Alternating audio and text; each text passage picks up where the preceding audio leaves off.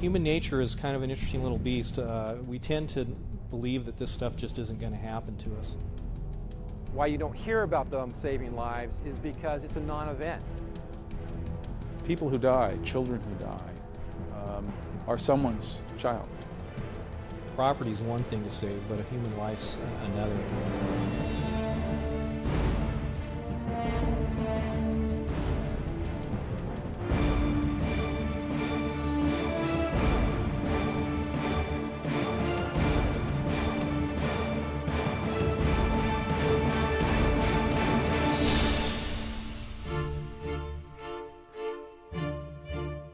Orange County Fire Authority had a unique opportunity to show the effectiveness of residential sprinklers at a Tustin Air Station.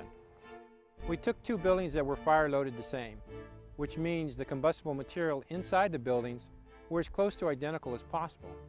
The only difference between the two was one was equipped with fire sprinklers while the other was not.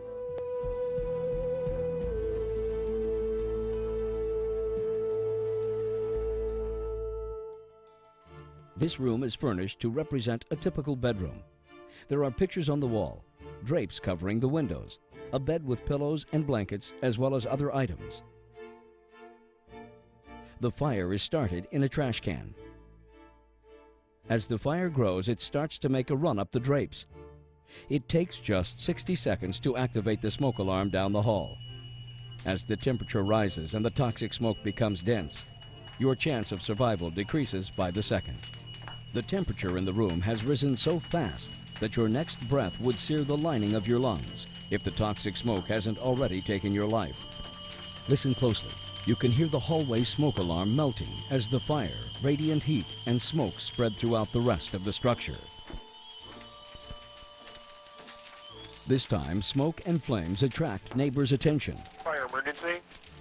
I'm walking by a residence at 6830 Super Stallion, and there's fire and smoke actually coming out of an upstairs window. Once the 911 call has been received, it will take approximately 6 minutes until the first unit arrives on scene.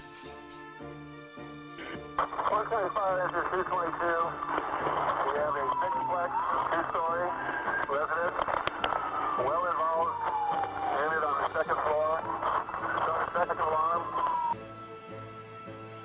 Local Region 222, copy your request for a second alarm, six-plex well involved, battalion fire.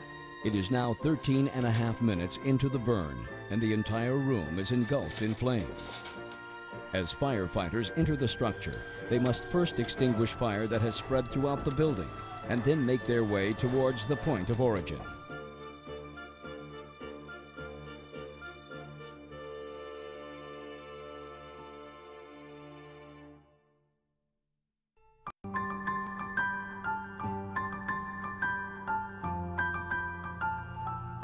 In this room, the smoke alarm was placed in the bedroom and activates 10 seconds after ignition.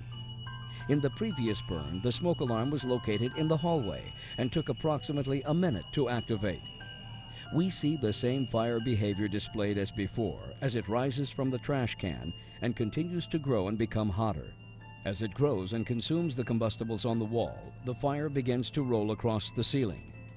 The sprinkler then activates, cooling down the room, and within minutes puts out the fire. Keep in mind, in the previous burn, the fire department didn't even arrive until 6 minutes after the 911 call. Common sense would tell you that sprinklers are a good thing, but I had no idea of how dramatic sprinklers can be in actually putting out fires without the presence of firefighters. On the non-sprinklered side, there was total devastation. The only thing that remained was the frame of the bed and wire hangers in the closet where the clothes once hung. The fire gutted the entire room. When you looked at the damage throughout the rest of the structure, what I thought was interesting was there was still a substantial amount of damage, but there was no what we call fire loading in the rest of the building, which would mean furniture and other combustibles. So it completely destroyed that entire room. In fire prevention, what really surprised us was the temperature. And not the temperature at the ceiling, which we expected to rise quickly, but how quickly the temperature rose at the lower levels. Within 2 minutes, it was over 200 degrees, which made it an untenable space. On the sprinkler side, it was a completely different story. As the fire moved up the walls and started lapping at the ceiling, the sprinkler activated and extinguished the fire within a very short period of time. You had a little bit of scorching on the wall, some damage to the container where the origin of the fire was in the trash can, and a little bit of water, and that was pretty much it. There's no question that fire sprinklers save lives. There's no question that they work. The reason why you don't hear about it is that it is a non-news event, in that nobody dies, seldom is there an injury, and there's very little property damage. We'll respond units. By the time we get there, we cancel the rest of the units as a small mop-up operation, and that's all that's done. I understand that developers, people who build homes and apartments in commercial buildings, have a lot of heartburn over sprinklers because they do add cost, they add expense to construction.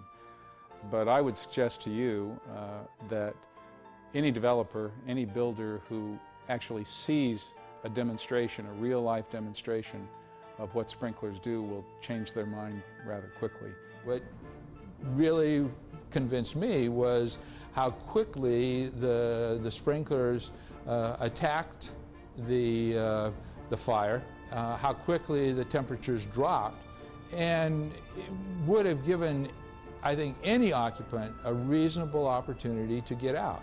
This is one of those add-ons that is just a kind of a no-brainer, it seems to me. Yeah, you're going to pay another, $1,500, $2,000, $2,500 in the price of your home for sprinklers, but look what you get for it. I mean, people are paying far more than that kind of money for some ridiculous cosmetic improvements in their homes, and they pay it willingly. People see fire sprinklers portrayed differently in the Hollywood through movies. For example, you might see the prankster that takes a match and lights off a sprinkler head, and then the whole building, all the sprinklers start spraying water, and that just doesn't happen. It's just the one sprinkler head over the fire, and as the fire grows, there may be a few other sprinkler heads that activate, but you don't have the deluge throughout the entire structure like they portray in the movies. Residential fires are not only dangerous to civilians, but to firefighters as well. When you see what it is that firefighters have to do and the risks they have to place themselves to fight a fire that otherwise would have been out before they even arrived, I mean, it's just, it's frightening. It's so dangerous, and this eliminates the danger, eliminates it. The advantage to having a residential sprinkler system installed is that's basically like having a full-time firefighter 24/7 on duty right there in every single room of your house, ready to activate at any given moment, and they will have that fire extinguished before the fire department even arrives. I think if city councils had an opportunity to see the demonstration that I saw, and if OCFA could present information on the actual cost, that I believe that the majority of councils would be convinced that their residents would be protected by residential fire sprinklers at a minimal cost.